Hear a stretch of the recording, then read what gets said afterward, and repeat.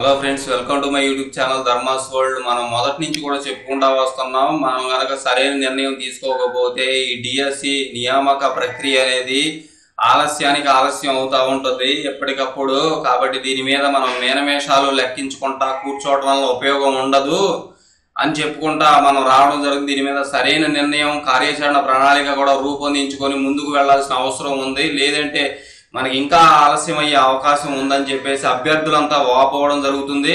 దాన్ని దృష్టిలో పెట్టుకునే మరి ఇవాళ నెల్లూరు ఏరియా మొత్తం కూడా, నెల్లూరు డిస్టిక్ మొత్తం కూడా, అలాగే విశాఖపట్నం డిస్టిక్ జిల్లా మొత్తం కూడా మరి అభ్యర్థులు అందరూ మరి దానికి సంబంధించి తమ నిరసన వ్యక్తం చేయాలనుకుంటున్నారు. అందులో భాగంగానే మరి కలెక్టర్ వారికి మరి విజయనగరం కావచ్చు, లేకపోతే విశాఖపట్నం కావచ్చు, నెల్లూరు కావచ్చు, ఎక్కడైతేనేమి ప్రతి జిల్లాలో కూడా కలెక్టర్ వారికి మరి తమ యొక్క విజ్ఞాపనను మరి తెలియజేయాలని చెప్పేసి ఈ కార్యాచరణలో భాగంగా వాళ్ళు ఒక మరి లిస్ట్ కూడా తయారు చేయడం జరిగింది. ఒక లెటర్ మరి తయారు చేసుకుని, ఒక అర్జీ పత్రం తయారు చేసుకుని సమర్పించి తమ బాధని, తమ గోడును వెళ్ళబుచ్చుకోవాలని చెప్పేసి వాళ్ళు ప్రయత్నం చేస్తున్నారు. ఇటువంటిది ప్రతి జిల్లాలోనూ మరి జరిగితే మంచిది. ప్రతి జిల్లాలో కూడా మీరు ఫేస్ చేస్తున్నటువంటి ప్రాబ్లం ఏదైతే ఉందో, మీరు పడుతున్న బాధ వేదన ఏదైతే ఉందో, మీరు దేని గురించి అయితే మరి చింతిస్తా ఉన్నారో, మరి అక్కడికక్కడకు ఎప్పటికప్పుడు లేట్ అయిపోతున్న డిఎస్సి నియామకాల గురించి ప్రతి ఒక్క అభ్యర్థి కూడా ఎంతగా మరి బాధపడుతూ ఉన్నారనే ఆ బాధను, మరి మీ యొక్క కష్టాన్ని మరి ఉన్నతాధికారుల దృష్టికి తీసుకువెళ్లాల్సిన అవసరం ఉంది.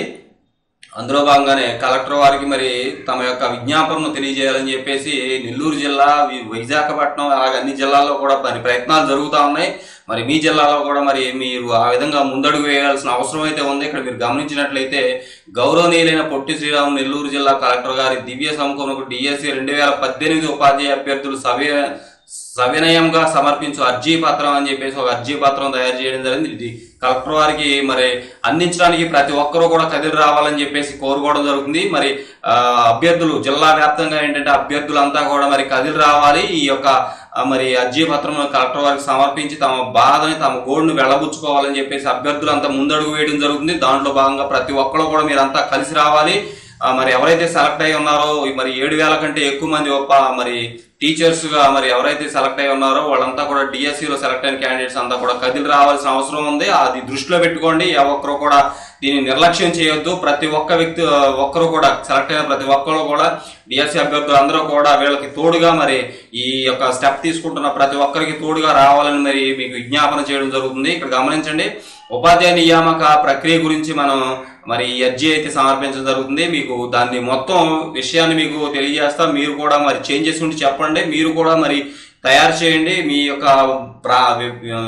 ప్రార్థన ఏంటి, మీ విజ్ఞాపన ఏంటి, మీరు ఏం కావాలనుకుంటున్నారు, ఏమి సాధించుకోవాలనుకుంటున్నారు అనే అంశాన్ని మీరు ఇలా తయారు చేసి మరి మీ డిస్టిక్ లో కూడా మీరు ముందుకు వెళ్లాలని చెప్పేసి మేము కోరుకుంటా ఉన్నాం. ఇక్కడ చూడండి, గత ప్రభుత్వం 2018వ సంవత్సరంలో రాష్ట్రంలోని ఉపాధ్యాయ పోస్టుల భర్తీకి నోటిఫికేషన్ జారీ చేసింది. అలాగే 2018 డిసెంబర్ నెలలో పరీక్ష నిర్వహించింది. 2019 ఫిబ్రవరి నెలలో ఫలితాలు విడుదల చేశారు.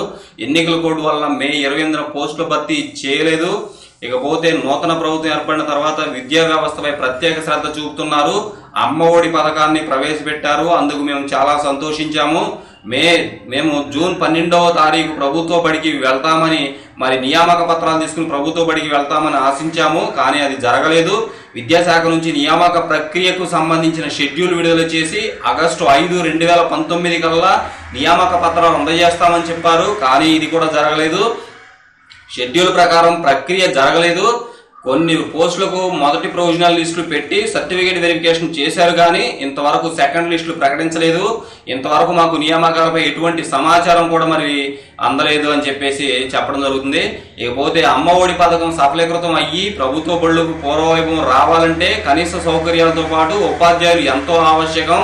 మరి మా నియామకాలను విస్మరిస్తే పథకం ఎలా ఫలితాలను ఇవ్వగలుగుతుంది అని చెప్పేసి మరి ప్రభుత్వం వారిని, అధికారులు కూడా మరి డిఎస్సి అభ్యర్థులు అడగడం జరుగుతుంది. అలాగే 2017 నోటిఫికేషన్ వెలువడిన నాటి నుండి ఎంతో మంది యువత కోచింగ్ సెంటర్లలో ₹1,000 వెచ్చించి కోచింగ్ తీసుకుని రాత్రి పగలు తేడా లేకుండా కష్టపడి పరీక్షలో విజయం సాధించి ఇంకా నిరుద్యోగులుగా ఉండటం ఎంతవరకు సబబు అనే విషయాన్ని కూడా మరి అధికారుల దృష్టికి తీసుకుపోవడం జరుగుతుంది.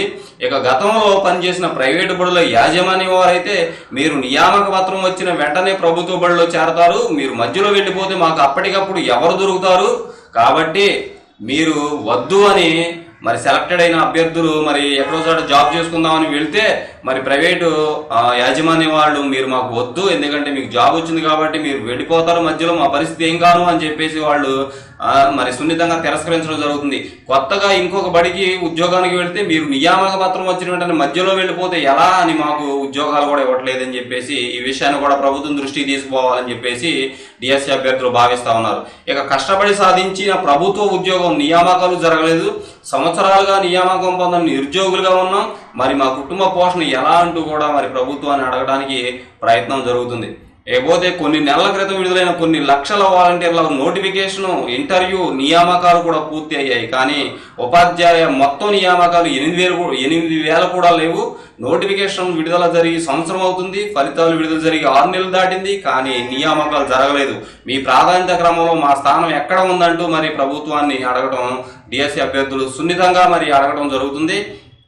లేకపోతే ఉపాధ్యాయులు ఉపాధి కూలీలుగా మారితే సమాజానికి చేడు కాదా, మరి మా కుటుంబాలు రోడ్డున పడకముందే నియామకాలు పూర్తి చేయాలని చెప్పేసి మరి అభ్యర్థులు తమ యొక్క బాధను వెళ్లబుచ్చుకుంటా ఉన్నారు. ఈ ఉపాధ్యాయ దినోత్సవాన్ని మేము ప్రభుత్వ ఉపాధ్యాయులుగా జరుపుకోవాలని ఆశిస్తున్నామని తమ యొక్క ఆకాంక్షను కూడా వ్యక్తం చేస్తూ ఉన్నారు. మరి డిఎస్సి 2018 మరి నియామకాల కోసం వెయిట్ చేస్తున్నటువంటి అభ్యర్థులంతా కూడా ఈ ఉపాధ్యాయ దినోత్సవాన్ని మేము ప్రభుత్వ ఉపాధ్యాయులుగా జరుపుకోవాలని చెప్పేసి వాళ్ళు ముక్తకంఠంతో మరి ఆశిస్తా ఉన్నారు. అటువంటి ఆశని మరి ప్రభుత్వం వారు తీర్చాలని చెప్పేసి మేమంతా కూడా సవివరంగా కోరుకుంటున్నాం.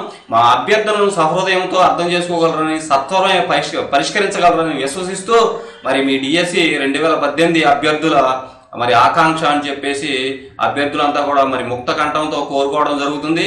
మరి ఇవన్నీ కూడా మరి అభ్యర్థులకు అవసరము, ఈ అభ్యర్థులు ఫేస్ చేస్తున్న ప్రాబ్లమ్స్ మరి ఇవన్నీ కూడా మరి విద్యాశాఖ వారు మరి సహృదయంతో వీటిని అంగీకరించి త్వరగా తమ బాధను మరి మేము పడుతున్నటువంటి బాధను కూడా అర్థం చేసుకొని అతి త్వరగా మరి నియామక ప్రక్రియ పూర్తి చేయగలరని భావిస్తా ఉన్నాం. అదేవిధంగా మరి ప్రభుత్వం వారు కూడా మరి సీఎం జగన్ గారికి మేము మా సీఎం జగన్ గారికి మేము చెప్పుకునేది ఏంటంటే మరి ఇటువంటి అంశంలో కొద్దిగా చొరవ తీసుకుని మాకు త్వరగా న్యాయం చేయాలని చెప్పేసి మేము విశ్వసిస్తా ఉన్నాము.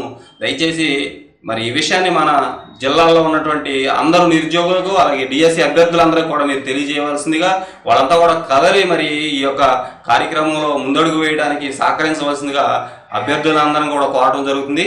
Thank you so much for watching మీ. ఈ విషయాన్ని అందరికీ షేర్ చేయండి. అందరూ తప్పకుండా కదిలి రావాలని చెప్పేసి, ప్రతి జిల్లాలో కూడా ఇటువంటి కార్యక్రమం జరిగించాలని చెప్పేసి అభ్యర్థులు అంతా కూడా ఏకతాటిపై నడుస్తూ మరి విద్యాశాఖ వారి దృష్టికి అలాగే మన ప్రభుత్వం దృష్టికి కూడా మన సమస్యను తీసుకుపోవాలని చెప్పేసి కోరడం జరుగుతుంది. మరీ ముఖ్యంగా ఏంటంటే మనకి ఈ ప్రాసెస్ ముందు అయిపోవాలి. ఇందులో ముఖ్యంగా మీరు గమనించాల్సిన అవసరం, మనకి ఎస్జిటి కాదు, పీజీటీ కాదు, అది కాదు, ఇది కాదు, ఎస్జిటి తెలుగు అభ్యర్థులు మరీ ముఖ్యంగా ప్రాబ్లమ్స్ ఫేస్ చేస్తా ఉన్నారు. మరి ఆ అభ్యర్థుల గురించి మనం ముఖ్యంగా పోరాడాల్సిన అవసరం ఉంది. అంతేకాకుండా ఎల్పి లాంగ్వేజ్ పండిట్స్ కావచ్చు, మరి లాంగ్వేజ్ పండిట్స్ తో పాటు లాంగ్వేజ్ పండిట్ తెలుగు హిందీ అభ్యర్థులు మరి అన్యాయానికి లోనవుతున్నారు. వాళ్ళు కూడా తీవ్ర ఆవేదనకి గురవుతున్నారు. ఈ విషయాలు కూడా మీరు దృష్టిలో పెట్టుకోండి. మరి అటువంటి మరి వాళ్ళకున్న కేసుల విషయం కూడా మరి పరిష్కరించవలసిన అవసరం మరి ప్రభుత్వంకి ఉంది. మరి ఆ ప్రభుత్వాన్ని మరి ఈ విషయాలు కూడా మనం ప్రభుత్వం దృష్టి తీసుకుపోవాలి. ప్రభుత్వం ముందడుగు వేస్తే ఖచ్చితంగా ఏంటంటే ఈ సమస్య కొలిక్కి రావడం జరుగుతుంది. పిఈడి అభ్యర్థులు కావచ్చు, మరి లాంగ్వేజ్ పండిట్లో తెలుగు హిందీ అభ్యర్థులు కావచ్చు, అలాగే ఎస్జిటి తెలుగు అభ్యర్థులు కావచ్చు, వీరంతా కూడా మరి వెనకబడి ఉండటం జరుగుతుంది. వాళ్ళకి ఇంతవరకు ఎటువంటి సమాచారం లేదు. మరి కేసు మరి కేసు పరిధిలోకి అవి చట్టం పరిధిలోకి వాళ్ళ యొక్క సమస్యలు రావడం జరుగుతుంది. అందువలన ఆ సమస్యల పరిష్కారం దిశగా మరి ప్రయత్నం చేయాలని చెప్పేసి ప్రభుత్వాన్ని మనం సవివరంగా అడగాల్సిన అవసరం ఉంది. ఎందుకంటే మన అభ్యర్థులు మనతో పాటు ఎగ్జామ్స్ రాసి ఉన్నారు. అటువంటి అభ్యర్థులు మరి మనం ఎట్టి పరిస్థితిలో కూడా మనం నిర్లక్ష్యంగా వదిలిపెట్టడానికి వీల్లేదు. ముఖ్యంగా పిఈటి అభ్యర్థులు అలాగే ఎస్జిటి తెలుగు అభ్యర్థులు మరి మరి మన హిందీ లాంగ్వేజ్ పండిట్లో హిందీ కావచ్చు, మరి తెలుగు కావచ్చు, మరి అభ్యర్థులందరినీ కూడా ఇలా సమస్యలు ముఖ్యంగా మనం ముందు తీసుకుపోవాలి. మిగిలిన వాళ్ళకి ఎలాంటి సమస్య లేదు, జస్ట్ నియామకంలో లేట్ మాత్రం అవుతుంది. కానీ ఈ అభ్యర్థుల నియామకాలు మరి చాలా అగమ్య గోచరంగా గందరగోళంలో ఉండటం జరిగింది. కాబట్టి దాని గురించి కూడా మనం ప్రభుత్వాన్ని అడగాల్సిన అవసరం ఉంది. ప్రభుత్వం దృష్టికి ఈ విషయాన్ని ఖచ్చితంగా మనం తీసుకుని వెళ్ళాలి. అందరూ కూడా ఏకతాటిపై రావాల్సిందిగా మీ అందరినీ సవివరంగా కోరుకోవడం జరుగుతుంది. థ్యాంక్ యూ సో మచ్ అండి. Thank you so much for watching me. Please అందరికీ ఈ విషయాన్ని కూడా తెలియజేయండి, అందరికీ మాక్సిమం షేర్ చేయండి. Thank you so much.